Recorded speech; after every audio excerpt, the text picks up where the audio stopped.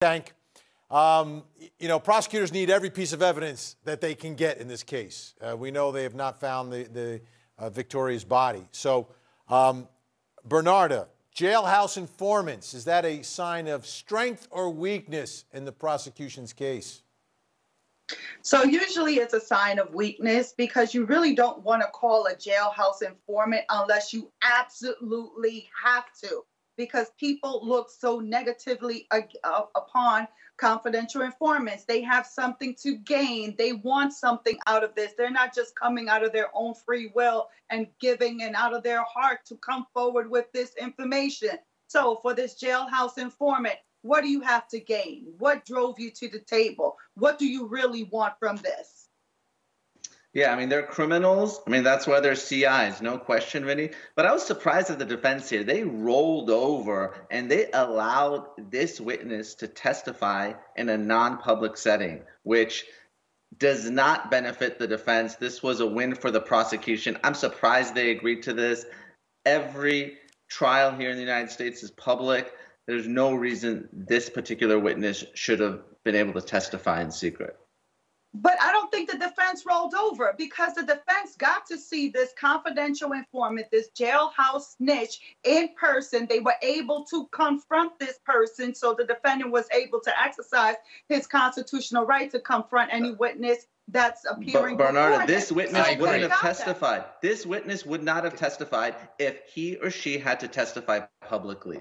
By the defense stipulating to this, that's the only reason the prosecution was allowed to. Well, we don't know that, and I think obviously he asked for it and he demanded it.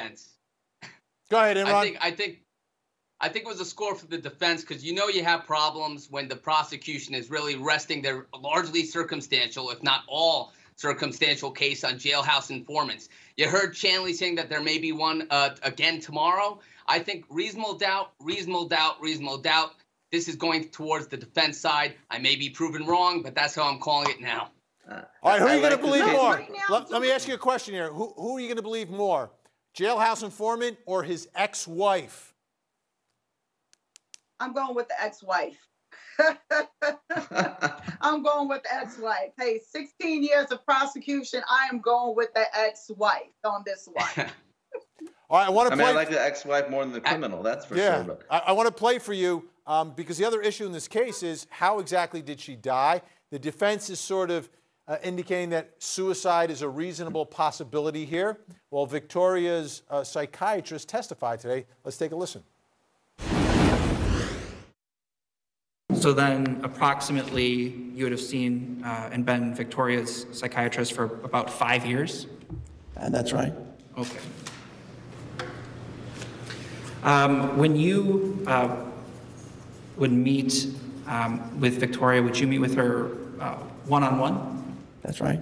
Were there times when other individuals were in your counseling sessions? I cannot remember that. Okay.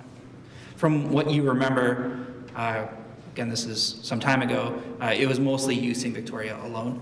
Yes. Okay. And you, I guess in the course of your treatment, what were your, I guess, impressions of Victoria? Well, the information I'm going to say right now is basically based on refreshed memories from reading the records.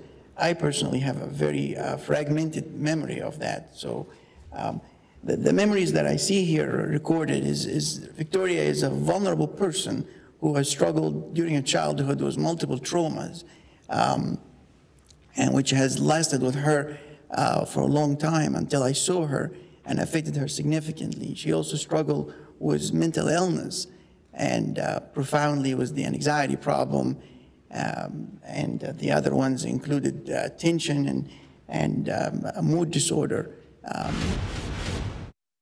And doctor, we noted, I guess, a few specific counseling dates, and we talked about the findings or your conclusions with respect to any suicidal ideation she may have had on a given date. Based upon your recollection and your review of the records, it's your testimony that you never thought of Victoria as a suicidal person? I never thought of her as an immediate suicide risk. I never really thought of that at all. Okay. I'll be honest. You know, I'm a former prosecutor, but I'm a little worried about the prosecution here, Neama. I've got jailhouse informants an ex-wife who may have an axe to grind, just maybe, just guessing, right? And my psychiatrist has a fragmented memory. I mean, are we in trouble here? I like this case for the prosecution, Vinny. I mean, everyone tells a story, and the defense's story doesn't add up. They're pitching the suicide story where a woman can't walk, she can't use a computer, and then she disappears off the face of the earth, gone girl. At least the prosecution has a story for this jury. And, you know, Dr. Ahmed, yeah, maybe he didn't remember everything he should have, and maybe he hadn't seen her for almost a year, but he did a good job dirtying up Prokopovitz, talking about how abusive he was, talking about how controlling he was. I think there's a lot for the jury to hang their hat on in this case. All right, folks, we're going to leave it right there. You guys are going to stay.